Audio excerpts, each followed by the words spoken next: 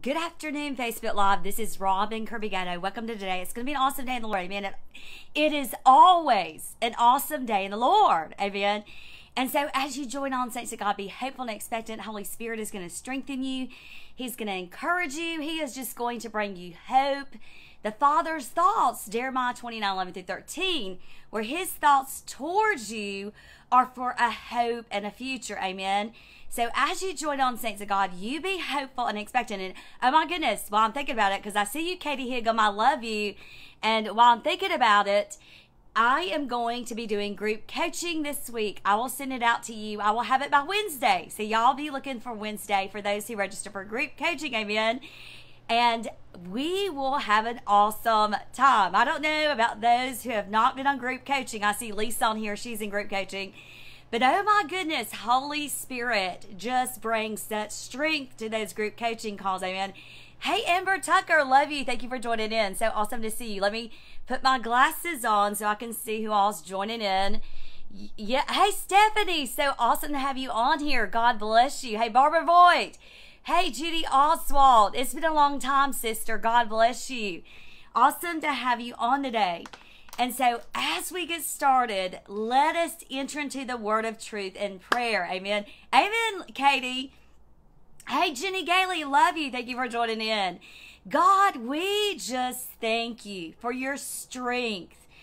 And that name of your holy name is a strong tower for us to run into, Father.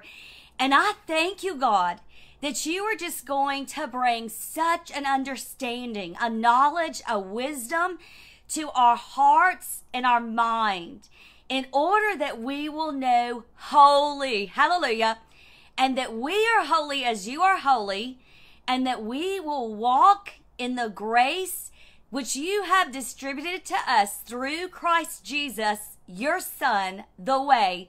In Jesus' name, amen. And as we get into today's teaching, it is going to be so awesome about Holy Spirit and what he is going to bring to strengthen you. Amen. And let me just re-emphasize the need in this hour. Two things.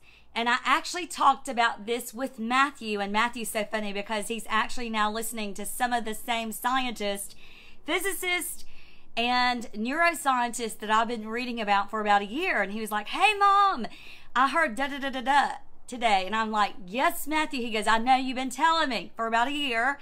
I said, yes, Matthew. Now do you get it?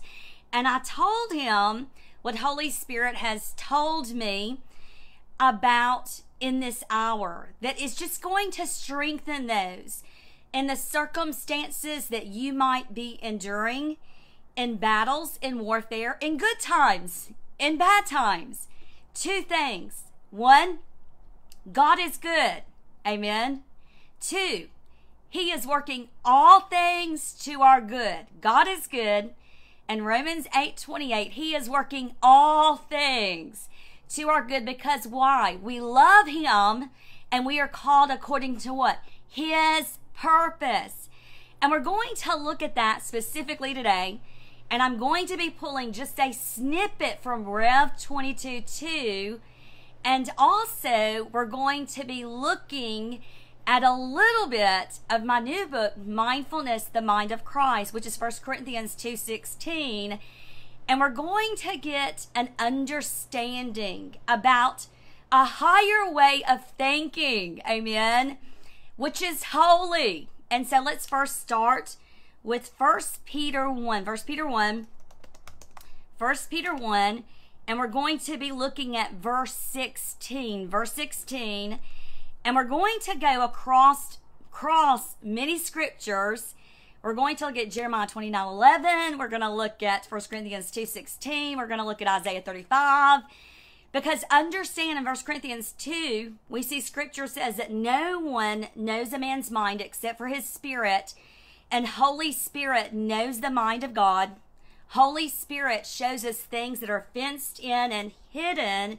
And those are the secret things as revealed in Proverbs 25, Psalm 25, where God shows his secrets. Verse 14 to his friends. In fact, before we actually get to 1 Peter 1.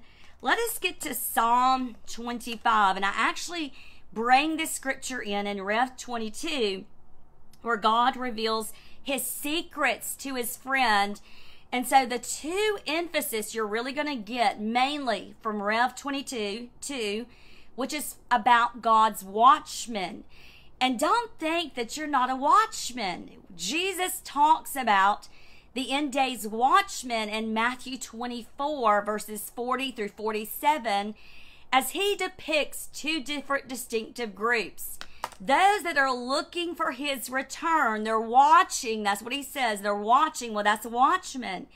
Those that are looking for his return, and they're giving out the supply of food, the supply that is needed in resources. And understand that is not only in the natural, but that is also in the supernatural, right? We see this revealed in Romans 1:20, where the God of the invisible makes himself known through the visible. And we see Jesus talking about a watchman group that will be giving out the supply that is needed in the end of days. Can that supply be construed with? It can be construed with Psalm 92:10, that wild ox, that new anointing, that fresh anointing, which is likened unto Micah 4:13, of that wild ox that is being sifted, that is on the threshing floor and is lifted up. How is this wild ox lifted up?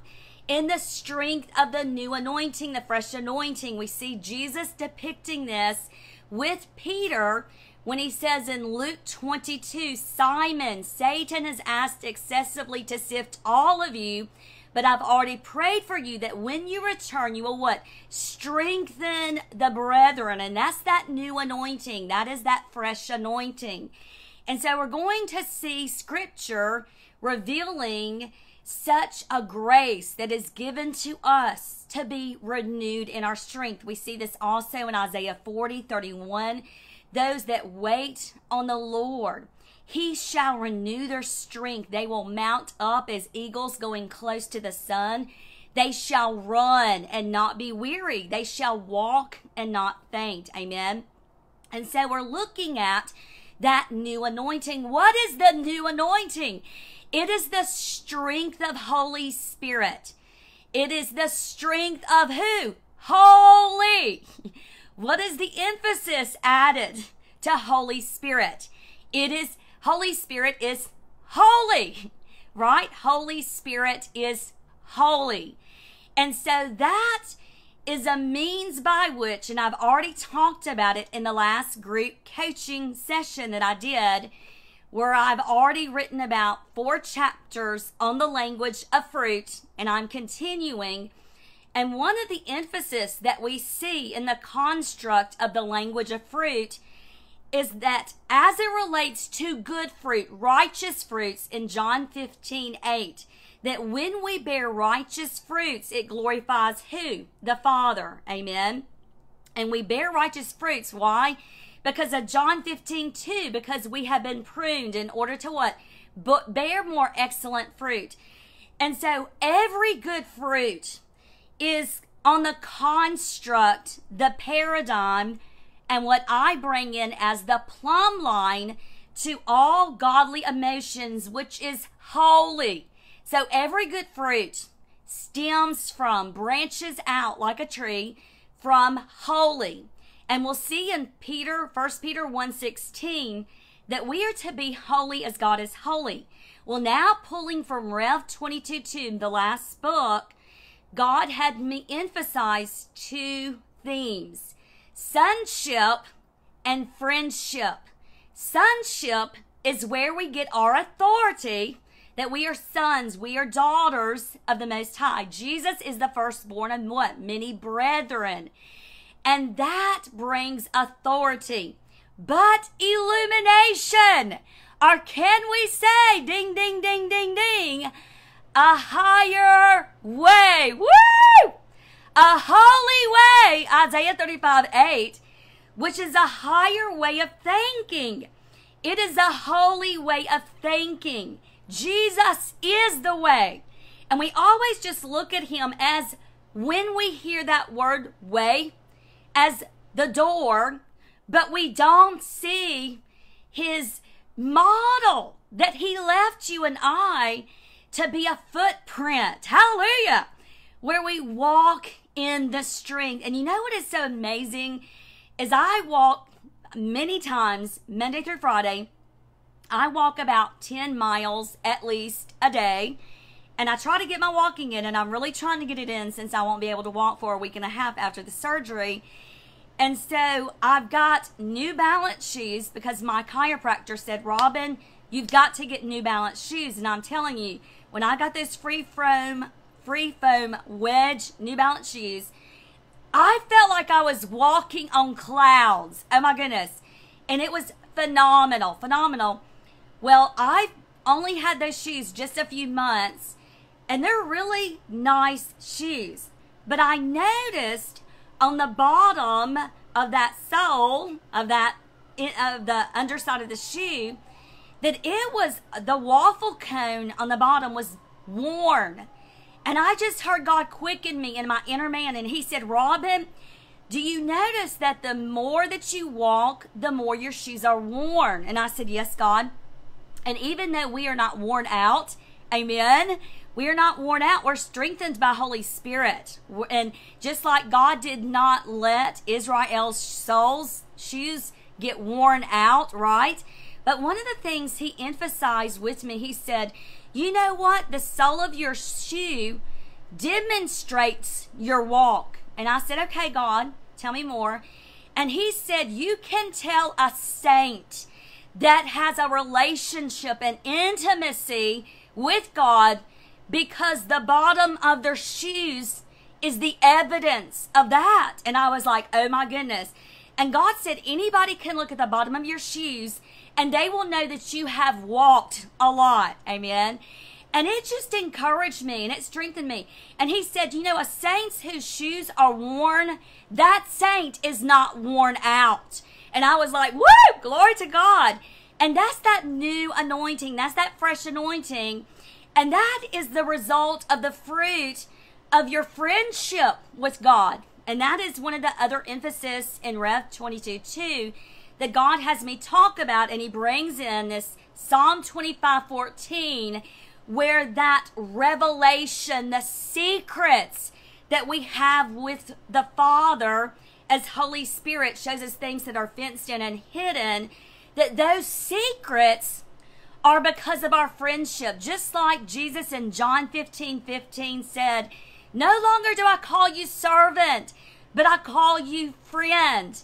For I have given you everything that the Father has given me. And that is our friendship with God. So let me read Psalm 25:14. Then we're going to go to 1 Peter 1:16. And we're going to look at this emphasis of holiness, because in this hour, you have got to be focused, and you have got to have your mind set, your face set like flint, like Jesus' eyes were still towards Jerusalem. And you have got to know the word. It has got to be so deep and rich in you, which is the result of your friendship with God, your walk with God. Amen. And we'll get into what that means even more in just a little bit. So Psalm 25:14 says, the secret, of the sweet, hallelujah, glory to God. I feel like I'm at a table, and I am at a table. Amen. The secret of the sweet, the fruit. Taste and know that God is good. The Shulamite said, I ate of his fruit and I tasted it, and it was sweet to my tasting. See, this friendship, this knowing of revelation by the Spirit of knowledge, wisdom, and understanding, Ephesians 1:17 and 18, is the result of your friendship with God. Amen. The secret of the sweet and satisfying companionship of the Lord have they who fear, revere and worship him, and he will show them his covenant, and reveal it to them its deeper inner meaning. See, this is a satisfaction that goes beyond that which is natural. It is supernatural. It is spirit. And when we look at the spirit, it is that which is invisible, that you cannot see. And physicists really get into this area, especially in paranormal physics, as I mentioned in my book, Clawing and Gnawing, the fiction book, where paranormal physicists from the 1880s actually started studying antimatter. There's antimatter, that is what is invisible to the eye, and there is matter, that is what is visible, right? Well, in the earth, there is matter and there is antimatter. There is visible, there is invisible. And there is a natural distribution of the visible and the invisible within our person. But also we see, as I brought into the book with CERN, and I talk about them being prina in the book, they are creating antimatter that was never here before. And when that antimatter comes into the earth, because they created it, they brought it in, one drop of that is the amount of 4 Hiroshima bombs. It is highly uncontrollable, very explosive. And we can liken that to the tongue of Satan, to the enemy's lies. And that is why it's so important to have friendship with God, because it's a love. It's a reflection that you have received his love for you, that you know who you are in that love, and that you give that love to others. And that is 2 Corinthians 3:18. You do not understand this. Like, we are standing in front of the reflection of ourselves all day long, in all that we do. And we do not even realize it. But we are reflecting who we are inside of our person. We're reflecting that in our environment and what we believe to be real. And when you have the holy way, woo, hallelujah, the highway of holiness, Isaiah 35:8, which is a higher way of thinking. I get into it in my new book, Mindfulness, the Mind of Christ. And getting to that higher way of thinking, like an eagle being lifted up to the sun, then you have, hallelujah, clean thoughts. And you're seeing the kingdom of heaven, the kingdom of God, and you're seizing the fruit, and it satisfies your soul. It satisfies your spirit. You're renewed, you're strengthened. It's the difference between having not eaten in months and eating the meal of your life, which is both nutritious and delicious. And that is the highway of holiness. And when you're not on that highway, you're on the diet of this world. And its whole purpose, the diet of this world, is to destroy you. Destroy your organs, destroy your cells, which lead to poor health, which leads to dis-ease. And so we're looking at the distinction of spiritual health and wellness compared to spiritual dis-ease. And that's the result of being in friendship with God. Now let's look at a Hebrew word and let's get understanding. If you feel, God's telling me some people are on here and they feel like you cannot hear God. Understand there are those seasons. And even in Isaiah 35, which we'll look at before we get to verse 8, the whole chapter of Isaiah 35 distinguishes those that have been in that wilderness. And what is that wilderness? That is where you're allowed to go through by God's grace, as Peter, where the enemy sifts you. And how's he going to be doing it? He's going to be sending messages to your mind that he knows have been conducive in tormenting or attacking you. Now, make a distinction. It is not likened to unforgiveness, where the tormentor has a right. The enemy has a right. Torment has a right. Tormenting spirits have a right. if you're in unforgiveness. And in fact, Scripture is clear. We cannot enter the afterlife, eternity, the kingdom of God, the kingdom of heaven, if we have unforgiveness in our heart. And I get into detail about this in my book, At His Feet, when back in the mid-2000s, I was doing deliverance on a young lady that was probably about 18 or 19 at the time, or maybe 20, 21. And I was by myself. The other woman could not make it with me, the mentor that was supposed to come into that meeting. And it was a God thing. God knew. And that young lady walked out of the room when I told her she first had to forgive before we would do any deliverance, because forgiveness is the linchpin to your friendship with God, is the linchpin to your salvation. When you accept Jesus Christ, you have to walk in forgiveness and forgive others. And so she walked out of the deliverance meeting. She couldn't open her mouth. And I sat there and I just prayed in tongues while she was gone as Holy Spirit directed me. And probably about 10 minutes or so later, the young lady came back in and she sat down. She said, I wanted to leave. And then all of a sudden she started opening up about when she was 13 years old. She had literally died.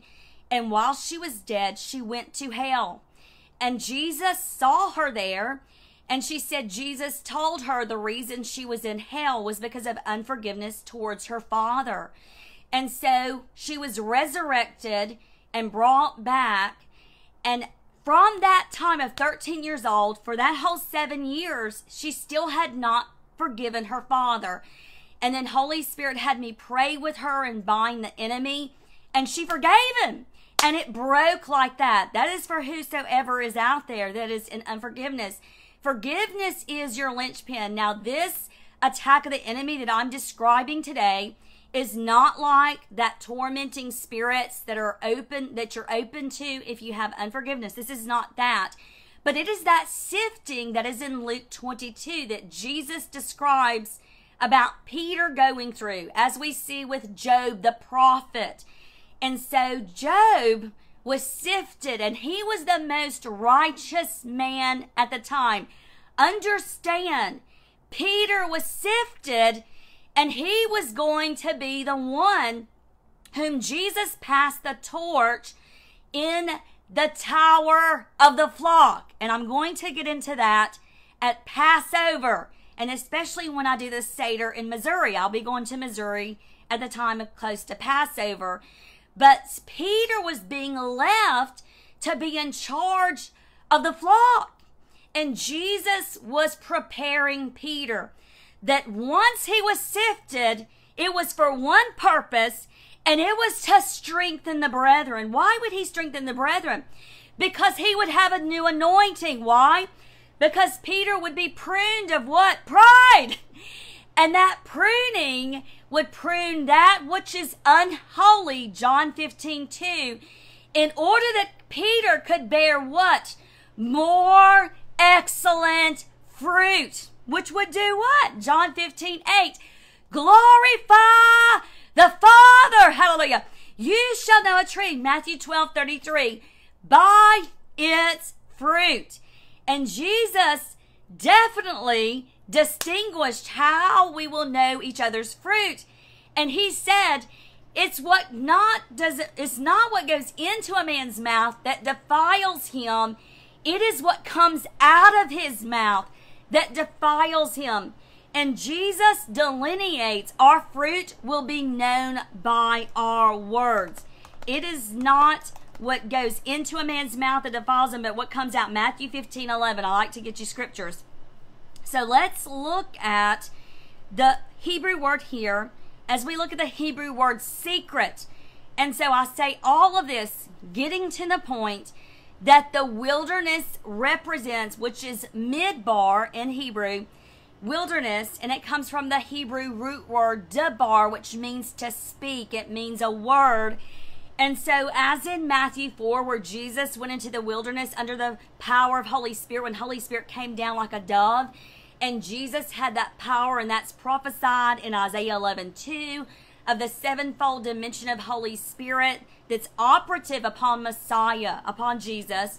And so he goes into the wilderness in that power, and he comes out in power. Amen. And so when we look at the wilderness, you might feel like you're in a dry season, like you're not hearing God, but that is the time of testing. You might feel like you're not able to pray, that you're just not feeling any oomph. And I would highly exhort you to pray scriptures. Pray 1 Chronicles 29, 11 through 13. Pray Ephesians 1, 17 through 23. Pray Ephesians 3, 16 through 21. Pray Jeremiah 29, 11 through 13. Pray John 1, 1 through 5. I mean, there's a gazillion prayers through scripture that you can pray. And that is going to be the meal that satisfies you in that wilderness, as Jesus went through and he fasted and angels then ministered to Jesus.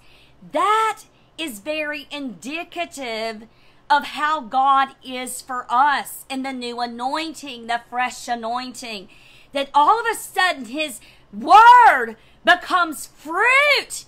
And we're like, where did this come from? Now, glory to God, I feel a strength I haven't had before. And that is because the veil has been removed from your face, and you've held on to that word and not denied his name, as in Revelation 3:8, like the church of Philadelphia, and you've had but a little strength. And that's when the new anointing comes on you. That's that wild ox. The wild ox in Micah 4:13, and I get into that in my book, Rev 22:2. The wild ox is on the threshing floor, laying down, is just destitute.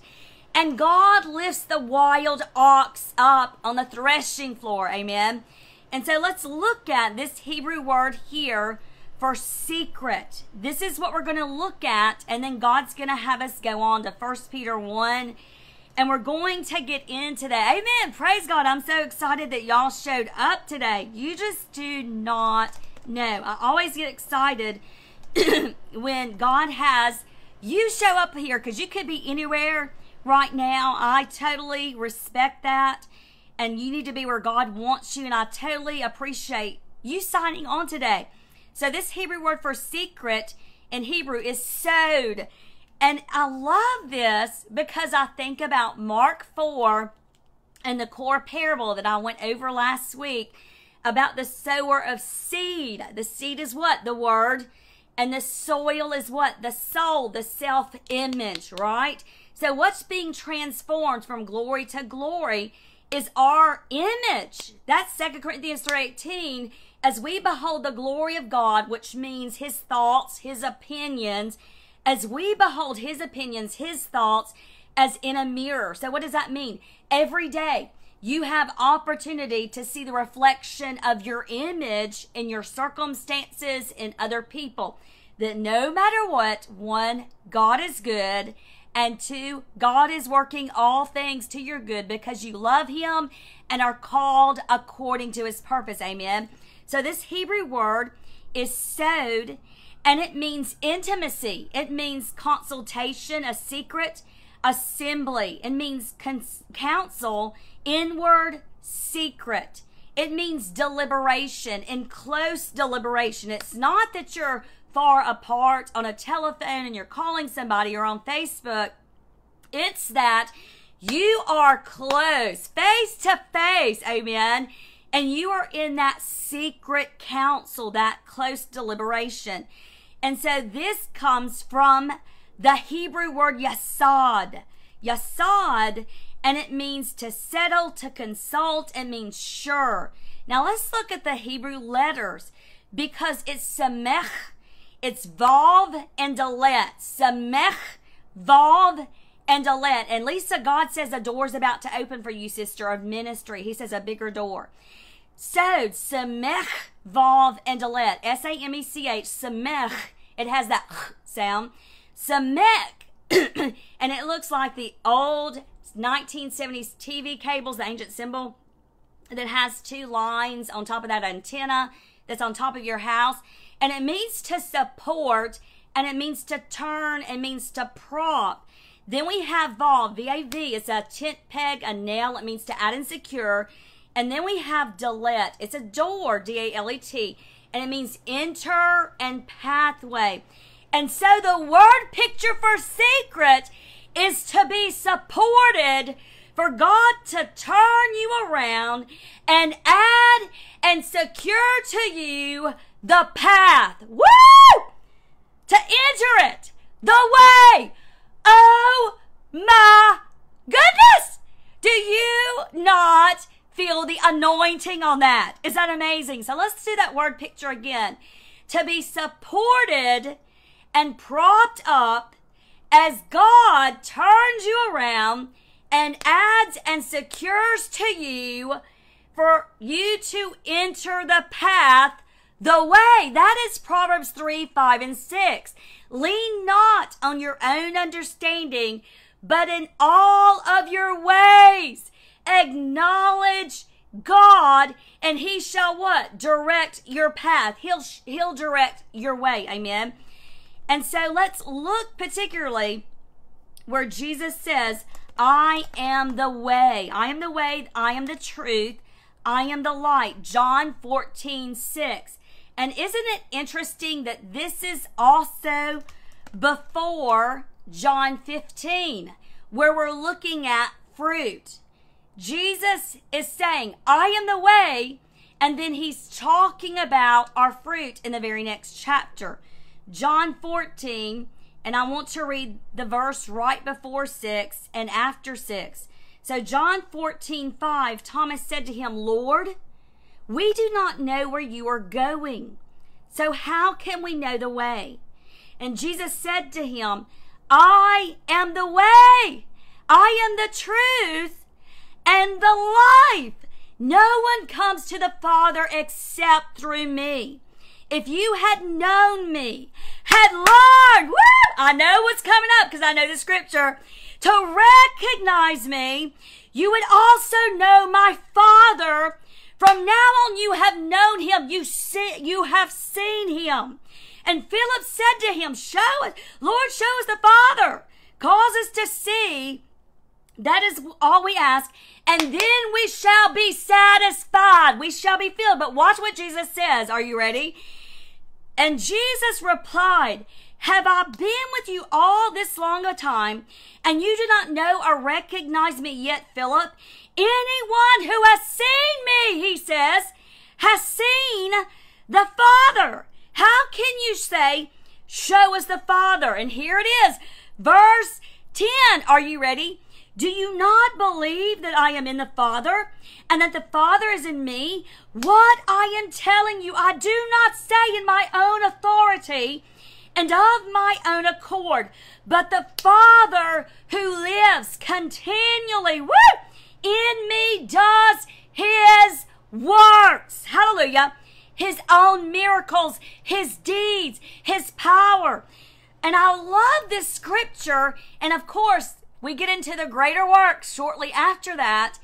But when we look at this scripture and we see Philip's confused, we see Thomas is confused, what's the way to the Father? And how can we see the Father?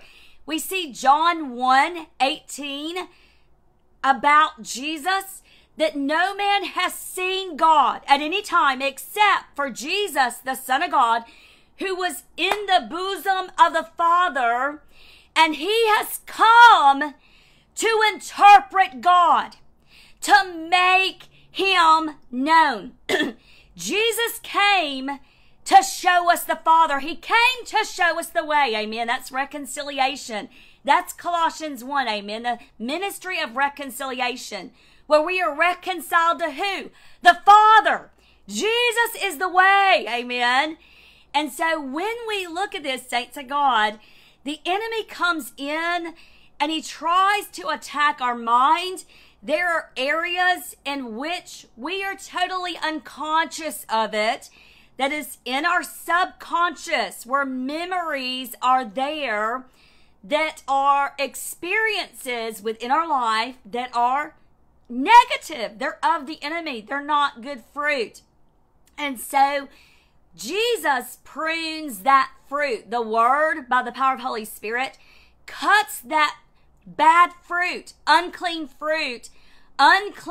ways off of a person in order that we bear what? More excellent fruit. So as Jesus said, if you have seen me, you have seen the Father. And if you don't believe that, Philip, look at my fruit. Look at my works.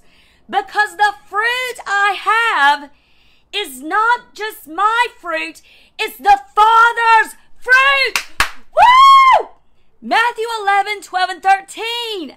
That the kingdom of heaven suffers violence, and the violent suffers violence, and the violent, Beostis, seize it by force. And the intimacy, the higher way of thinking, the holiness, the holy way is for you to see and taste, to know that God is good, and to taste of his fruit. And when you taste and eat of that fruit, by virtue, hallelujah, which is demonstrated in your character, and it is demonstrated in power. Listen, when Holy Spirit has me pray for different people, while I'm there praying, and if I'm laying hands on them, I can literally feel that virtue come out of my person of Holy Spirit and bring freedom, bring healing, saints of God. It is real.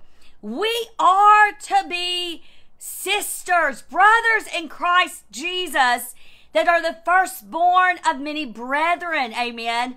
We are to have the fruits of Holy Spirit, fruits of righteousness, John 15:8, which glorify the Father. Amen.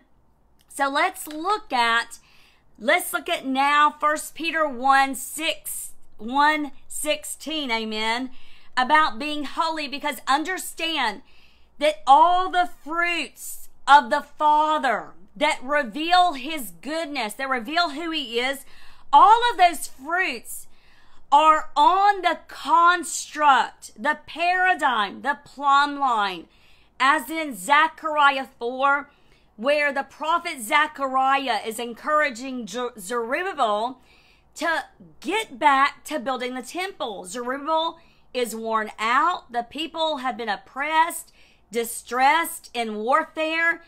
And Holy Spirit, through the prophet, is strengthening Zerubbabel and rejoicing when Zerubbabel just holds the plumb line. And so the plumb line of all the good fruit of God, of the kingdom of heaven, is holy. Now, a lot of people might be saying, Robin, that word holy is an enigma. It makes no sense. I don't understand it. Holiness, Kadesh in Hebrew, is being consecrated, separated. What does that mean? It also means to be clear and to be pure. And so it's having pure thoughts, good thoughts, thoughts of holiness, of the word that is in you, where no matter what, not that you can't use discernment, but you're believing the best about others, that you have clean hands and a pure heart, and your intention is to think the best, to pray for your enemies, to bless those who curse you. It is all of the substance of God that you have to seize his fruit, because you don't have the resource within yourself. Our fallen nature wants pride to come up. It wants to defend. It wants to preserve. But God is our strong tower. He is our defense. And as long as we are under the banner of his love, Song of Solomon 2:4, Isaiah 4:5 and 6, as long as we are under the banner of his love, he is our defense. And we continue to bear abundant fruit. Amen. And so let's look at scripture in 1 Peter 1, and we're going to understand the word holy in a greater measure. And we're going to get an understanding of it because as I depict, as God leads me to depict in the book that I'm doing, it's about the mind and the body connection in the first place that's consecrated as we see God expressing it through the Apostle Paul. In Romans 12:1, he says, look, consecrate your body. Make a decisive decision. Consecrate your body as holy as unto God, which is your reasonable worship. And then after the body's consecrated, then he goes to the mind. And be ye not conformed to this world, but be ye transformed by the renewal of your mind to prove what is the acceptable will of the Father. In other words, to know his way. And understand that mind does not just mean your brain. It means your whole person in the area of your will. Your soul has its own mind, and our spirit has its own mind. As we come into salvation and we are born from above, John 1, John 3, and we are children of God, we are given that new spirit. And so that new spirit that has 2 Timothy 1:7, power, love, and a sound mind, has the will of the Father. That new spirit doesn't have our soul's will. That new spirit we are given has the will of the Father. That's all that new spirit has, is the will of the Father. And so Holy Spirit teaches us the secrets of God to our spirit man, and our spirit agrees with those secrets, and Holy Spirit and our spirit make it known to our soul, where our soul that has the ungodly way, the ungodly will, is being pruned of that which is not of God, and then the will of the Father is being added to the soul. Ephesians 1:12, work out your own salvation. Philippians 1:12, work out your own salvation in fear and in trembling. And so that salvation is being worked out in our soul. Work out your own salvation. I always like to double check. Yes, Philippians 2:12. So your soul equals your self-image. And so who you believe you are, what you believe about yourself, is what you're also going to believe about others. Amen. And so let's look at 1 Peter 1, and we're going to look at 1 Peter 1:16, and then we're also going to go to John 14, and we're going to look at the word way. And also we're going to go into Isaiah 35 before we close. Amen. So 1 Peter 1:16, scripture, well, let's start in verse 14. Live as children of, let's start in verse 13. So brace up your minds, your will, what you're going to choose. Be sober, circumspect, morally alert. Set your hope wholly, unchangeably on the grace, not legalism, not works, of your old nature, of your soul, but the works of Jesus Christ. Amen. The fruit, faith. Amen. So that you unchangeably on the grace that is coming to you when Jesus Christ the Messiah is revealed. When grace is revealed, that's the fruit of Jesus Christ. Grace. Amen. Grace, the new covenant. Live as children of obedience. Do not conform yourselves to the evil desires that governed you in your former ignorance when you did not know the requirements of the gospel. But be as the one who called you is holy. Be holy. You yourselves be holy. In what? All conduct. Help us, Jesus. And manner of living. Oh, let us camp out here. Oh my goodness. Don't you feel the grace on that? Listen to verse 15 again. But as the one who called you is holy, yourselves also be holy in all your conduct and manner of living. For it is written, you shall be holy, for I am holy. And if you call upon him as your Father, who judges each one impartially according to what he does, then you should conduct yourselves with true reverence throughout the time of your temporary residence on earth, whether it is long or short. So we're going to look at a couple of words here, especially in 1 Peter 1:16, and we're going to see as it relates to being holy in our conduct. Now, understand that holy in our conduct means our mind and our body. What does that mean? We are mastering our emotions. When we see bad fruit, and I did a whole session 11 of the group coaching, which is going to be in the book of the acronym of fruit, 4 conceptual elements at any time to stop and pause and examine your fruit. And it gets you into the conscious mind where you get out of the subconscious, where the enemy's equipment is operating against your soul, your self-image, and it gets you to see the kingdom of heaven and to seize the fruit and to take thoughts captive. Amen. And so let's look at particularly about holy. So as we look at the word holy, and I did this last year, I went into Isaiah 6 and how the seraphim are crying out to God, holy, holy, holy is the Lord God Almighty. The earth is full of his glory. And so the seraphim see what? The fruit. The fruit. They're not seeing the fruits of the world. Their eyes are only focused on the fruit of God. Why? Because the seraphim are in his holy presence. They're holy. Because they have not eaten of the bad fruit. Man has eaten of the bad fruit, right? And so whose eyes are open to bad fruit? The prophet. What does the prophet say? Oh, woe is me. I'm a man of what? Unclean. Unclean what? Lips. Why? And he says, and I'm among a people of what? Unclean what? Lips. Remember what Jesus said? It's not what goes into a man's mouth that defiles him. It's what comes out of a man's mouth that defiles him. And what does that represent? Your fruit.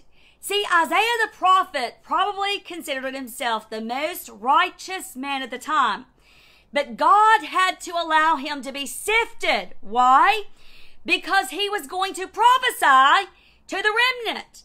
And had the prophet's heart, mind, not been dealt with, then he would have cursed the remnant because of pride. How do we know this? Same thing with Paul the apostle on the road to Damascus. And a lot of people look at that road to Damascus experience in the book of Acts with Paul. I love getting scripture. I want to get scripture to you. I love having scripture. Amen. Because I do not want you not having scripture. Acts 9. And so a lot of people look at that and they're like, man, Jesus just shook him. And they do not see what's actually occurring and what's really going on. Because the resurrection power of God is 2 sides of a coin. The 2 sides, as it looks like I have 2 sides to this Bible. One side is the love of God, and the other side is the fear of the Lord. And if we are not, hey Sherry, I love you. If we're not in the love of God, then we have imbalance. We have the beam in our eye and we walk in pride. And I know this because I've been in that ditch. So we have to have the love of God, and that is the higher way. It is both the reverential and worshipful fear of God and the love of God. That is resurrection power. And so when we look at Isaiah And when we look at Paul, and God showed me this in 2015 when I did the Malachi 3, 1 through 4 conference, and I taught that scripture, which I absolutely love, and God had me bring in Isaiah 6 and had me refer to Acts 9. God said, Robin, let me show you what I revealed to Paul and to Isaiah. And I said, okay, God, glory to God. He said, in those moments, I revealed my unfailing love. And I went, what? You revealed your unfailing love? He said, yes. Isaiah the prophet did not have the knowledge, the wisdom, the understanding of my unfailing love for my remnant, my people who were about to be carried off into oppression.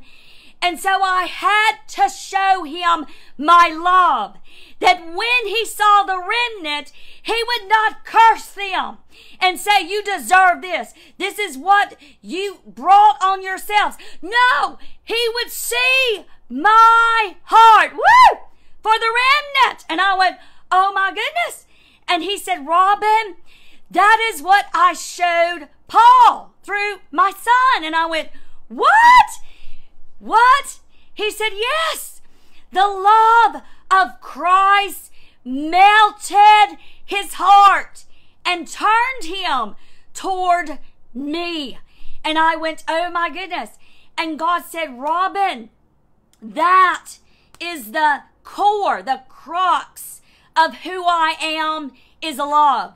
And pride, saints of God, pride keeps us from the true knowledge of love. And what happens when we're not in the knowledge of God's love? First, John 4:18, we have fear and thoughts of dread of what? That we're supposed to be punished. Why? Because we're bad. We're bad. No, God loves us. He has an unfailing love. Woo! He's merciful. He's good. Hallelujah. And it doesn't mean he doesn't correct us. Yes, he does, because we're his sons and his daughters, and he chastises those whom he loves. Amen.